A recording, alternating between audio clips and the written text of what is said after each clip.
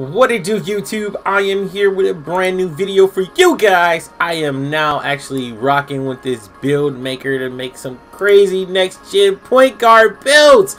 I'm trying to show the world that the point guard is not dead, yo.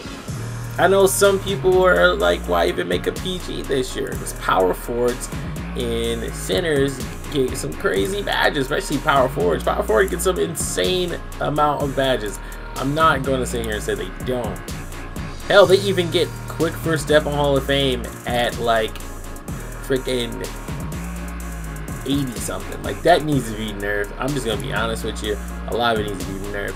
But me personally, I'm not the type of guy to give up on PGs. I believe PGs still exist in this game.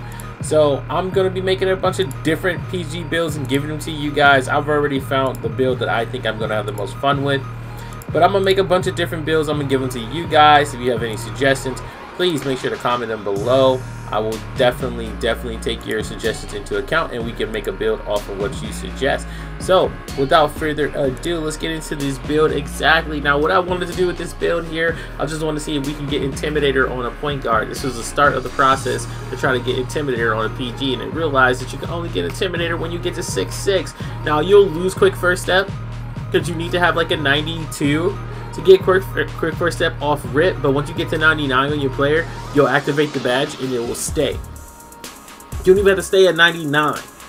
It will stay. So there's a possibility of doing a build that can have defense, shooting, and playmaking with quick first step. Just throwing it out there. It's actually going to be a build I made. I don't know if I'll release it 100%, but let's just have some fun. I'll leave you guys with the music while I just kind of go through the build. Let me know what you think, your likes, your dislikes, because again, this is a build making video for the community, letting people know PGs are still here, so I'm still going to rock them out. I'm also going to show that bigs can still be effective, so I'm going to make big builds as well. So PGs and centers, my two favorite positions, I'm going to make builds about those, and just let me know what you think. Alright, don't forget to like, comment, and subscribe, and I'm going to catch you guys later. Let that music play.